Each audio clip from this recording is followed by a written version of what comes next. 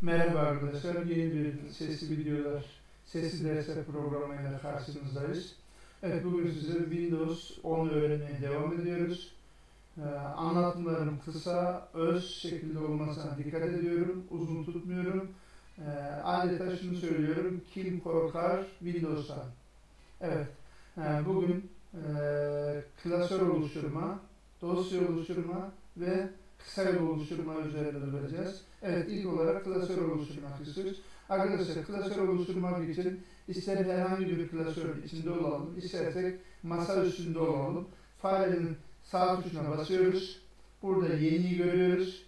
Yeni klasör. Evet, klasörümüzün ismini açıyor. İsimlendirelim. Yakup. Evet, yeniden arkadaşlar bir klasör oluşturuyorum. Tekrarlıyorum. Yeni klasör. Bunun ismi de Hasan olsun. Evet arkadaşlar, bir defa daha oluşturalım. Yeni klasör Mehmet. Evet, oluşturduk. Şimdi Yakup'u açtım. İçerisinde bakıyoruz bomboş. İçerisinde bir klasör daha oluşturuyorum. Yeni.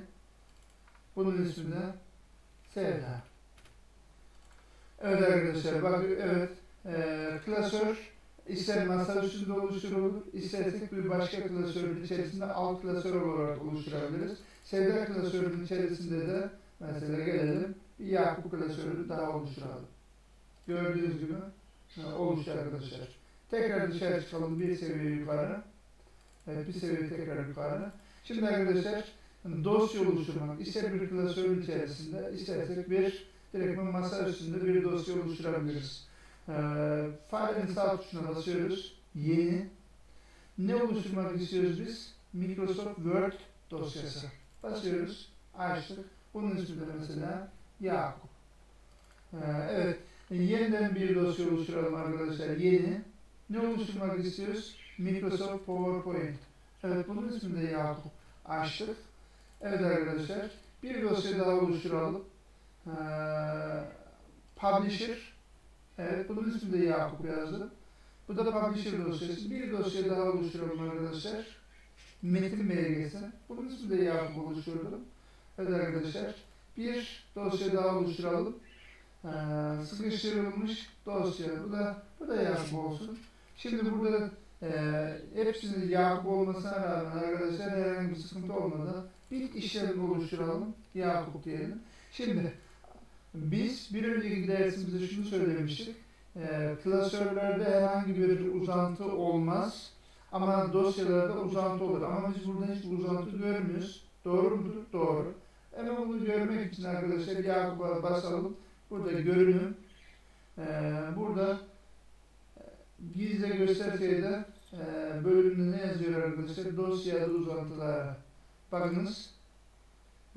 Yakup Doğuş. Burayı büyütebiliyor muyuz şöyle? Evet.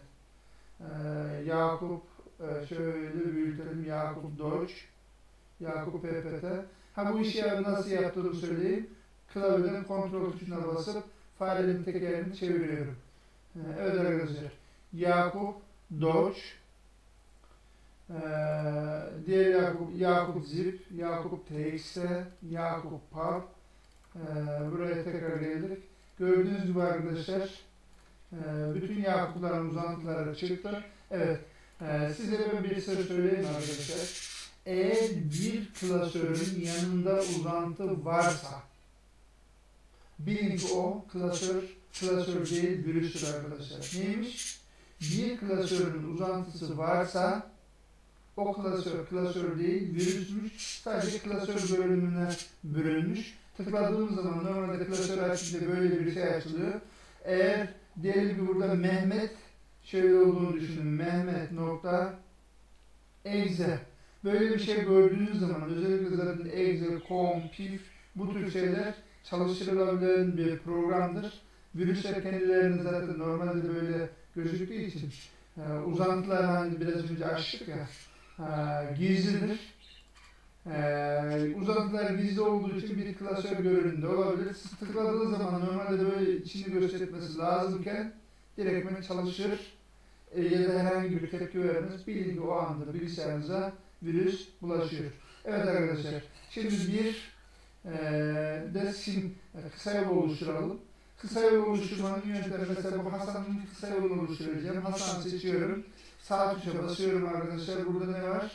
Kısa yol oluştur. Bakınız, Hasan kısa yol. Bastığım zaman Hasan kısa yolu açılır direktman. Diyelim ki bu Word dosyası. Mesela diyelim ki bu Yakup Doçukis'in kısa yolundan hemen sağ tuş yine. Burada ne var? Dikkat edin, burada seçim yapılıyor. Ardından sağ tuş. Burada ne var arkadaşlar? Kısa yol oluştur. Gördüğünüz gibi kısa yol. Peki bir programın kısa yolunu nasıl oluşturacağız? Mesela boşluğa geldik arkadaşlar. Yeni dedik. Buradan şurada ne yazıyor arkadaşlar? Kısa yol oluştur. Buraya diyor ki programın konumunu yazın. Ben programın konumunu bilmiyorum. Göz atıyorum. Benim bilgisayarımdaki bütün programlar arkadaşlar C'de, sizinkilerde dahil program files. Bunun içerisinde mesela şu program var. Fast Image Resizer. Bunun benzerini oluşturalım. Fast Image Resizer exit'ini aldık. İleri dediğimiz zaman bakınız arkadaşlar bir tane var. Bir tane eski bundan oluşturmuş olduk. Gördüğünüz gibi. Kısa yol böyle arkadaşlar. Başka ne yapabiliriz? Evet. Bugünkü dersimizde dosya oluşturmayı, klasör oluşturmayı ve kısa yol oluşturmayı gördük. Bir sonraki dersimizde görüşmek üzere arkadaşlar. Sağlıcakla kalın.